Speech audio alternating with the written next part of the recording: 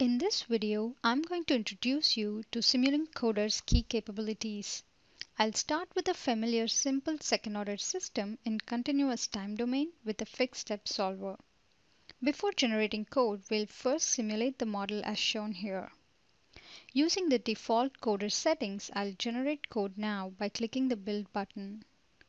I choose to generate a report along with the code. As you can see, the code generation report pops up at the end of the build process and shows the generated code and other information. Now if we go back to MATLAB, you can see that an executable was created in the current working directory to conclude the build process. I can run this executable within MATLAB using the exclamation operator, but this model is not set up to be interactive and will simply run forever. Let's enable interactive parameter tuning using external mode. We can also log data as shown here.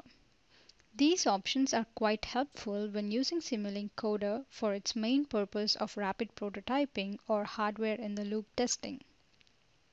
Let's now go ahead and build the executable.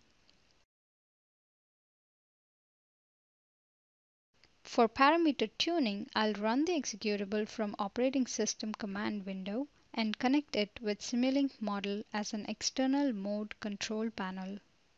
With a successful connection, I can go ahead and change the tunable parameters. Notice that I changed the damping coefficient and the response changed in the scope. The mat file shown here contains logged input and output signals that I can plot in MATLAB.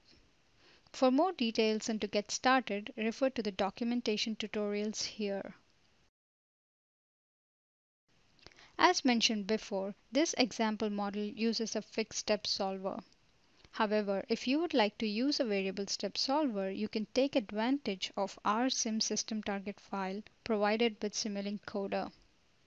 RSIM is helpful for Monte Carlo and parameter sweep studies involving plant models.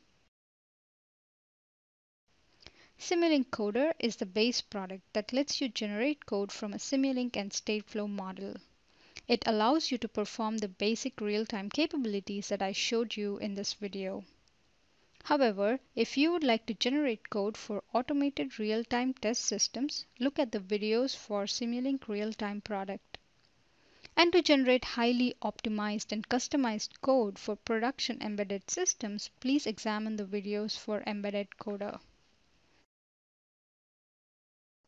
For more information about Simulink Coder and related products, please click on the links below.